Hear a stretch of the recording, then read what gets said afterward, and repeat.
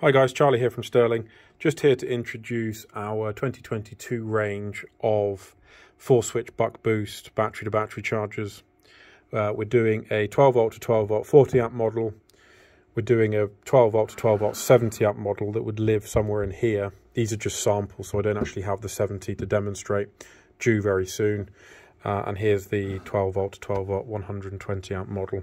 And to put the sizes into perspective versus our older battery to battery chargers, there next to the 40 is the old 60. And if you look at it in terms of dimensions all round,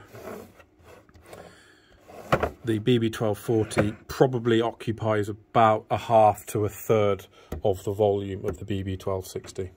And in terms of effective output power, I had these on the test bench yesterday, you're getting approximately 630 watts on the output of the BB1260.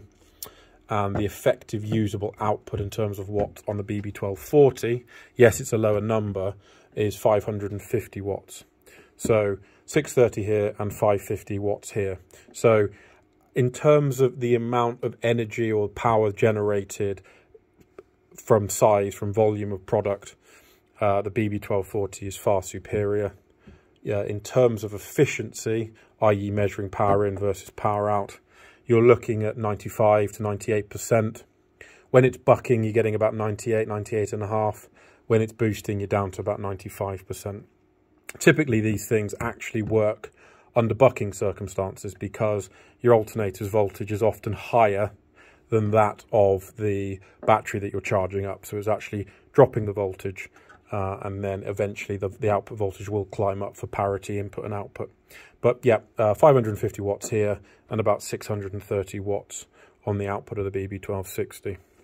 Now, the BB1270 that I don't have to show is about 950 watts or so on the output. And then the BB12120 is about 1620 watts or so on the output. Those figures come about from 14.6 volts at around about the rating of the product. So on this one, for example, it was 14.6 volts at 38 amps, which leads to about 550 watts. Now, features with the battery to battery chargers, these new ones, we've actually reduced the complication of the setup. We've eliminated all of the complexity involved in the front display, and we've got it down to several LEDs and one button. Likewise down here, if you wanted to fit an ignition signal to it, which is what we recommend for Euro 6, there's a connector here. So the second one in, tighten it up. So that will operate as a normal ignition feed. Also, you can tell this is a sample because the white inks come off a bit there. Just switch that on and off if you want it to be vibration sensed or not. Essentially, the vibration sense is as it suggests. If you activate it and your engine starts, when you turn your engine on or when you start moving along, the accelerometer inside that detects motion. B2B starts up, starts charging, and then the opposite happens when it turns off, whereby if it doesn't detect any motion, the B2B then goes to sleep. So it doesn't start draining your start battery. It only operates when it detects motion. And it's not an instantaneous thing either. It demands several continual probes for it to get going. So if a car just drives past your car and it knocks it a bit, or a vehicle drives past your vehicle and it senses a small motion, it's not going to have much of an impact. The B2B won't start up and start charging. So don't worry about that. Right, so in terms of normal connection is as per normal, voltage in, voltage out, and then common negative. You can wire both the input negative to here and then the output negative out to the leisure battery, or you can just common up the starter battery to the leisure battery and then feed a thinner cable just to one of these connectors here, because all the current that goes through here, if you do that, is just the differential current, input and output current, the difference between the two. So that's, you can wire it up either way, doesn't matter. If you wanted to wire up both the input and the output connectors to the batteries and use that as the sole means of current flow, then you'd need to use same thickness of cable as the positive. Anyway, what was I going to say next? I was going to say next that this BB1240, sorry, I'm just about to cough. This BB1240, and it's unique to the BB1240 for now, is going to have what we call bidirectional charging or reverse charging, whereby starter battery connected here, let's say leisure battery connected here. When you turn your engine off and your leisure battery has solar or wind or another battery charger charging up the leisure battery, this unit will activate once your leisure battery goes above, mid 13 volts, something like that.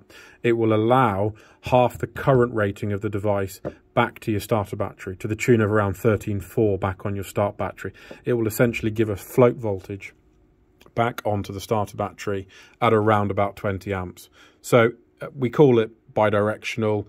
You can call it reverse charging. You could call it starter battery maintainer, whatever. That's what it is. It'll work automatically. You can disable it just by pressing the button down for 30 seconds and letting go. There are ways of turning that feature off if you don't want it. But by default, the BB1240s will be bidirectional by nature. Because over the years, so many people have asked, how do I keep my starter battery topped up? And often we have to sell them an additional battery maintainer or a relay or some form of split charge device to charge back to the starter battery. But with this BB1240, you've got the flexibility where one unit will do the job of both. Now, it won't ever get confused for two reasons. One, the minute it detects an ignition signal, it goes back to one direction charging, i.e. left to right. Or when your alternator starts up and it goes above 13.5 volts on this terminal, it knows your engine's running and disables the starter battery maintenance feature and just starts charging from the normal left to right direction. So it's got all that thought through, so don't worry about it getting confused, because it won't. BB12120 and BB1270 are going to be unidirectional charging only for now. And I think that is it. But yes, it's a much more simple layout and much easier to use, simple to install.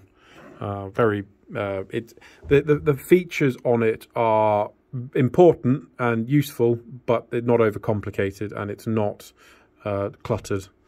So it should be an installer's paradise, really, with it, I'd say.